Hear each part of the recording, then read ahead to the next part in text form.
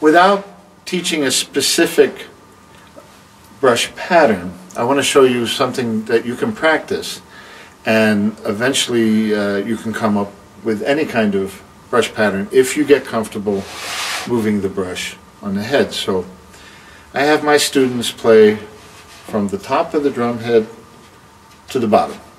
In other words, away and then towards you. And connecting the strokes so that there's no interruption. And one, and two, and three. And you can do this at different tempos. And then we change it to a tap.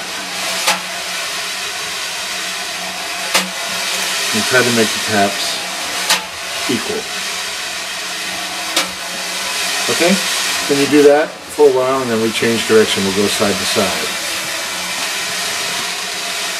And then we start to learn how much of the hand, or wrist, or arm to use.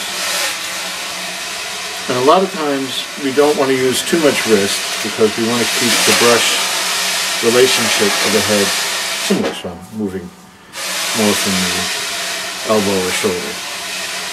And we add a tap.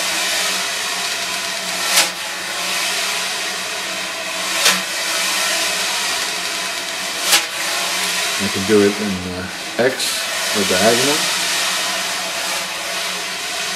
Something a little faster. 1 and 2 and tap and tap and tap. And then we can start doing a diagonal away, which uses a different part of the brush, different speed.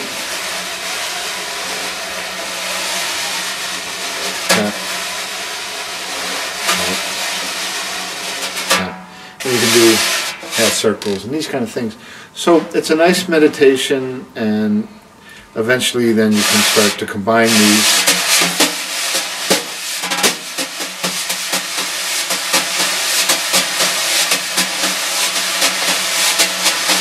And if the güero player doesn't show up, you can play Oye Como Va, no problem. Oye Como Va.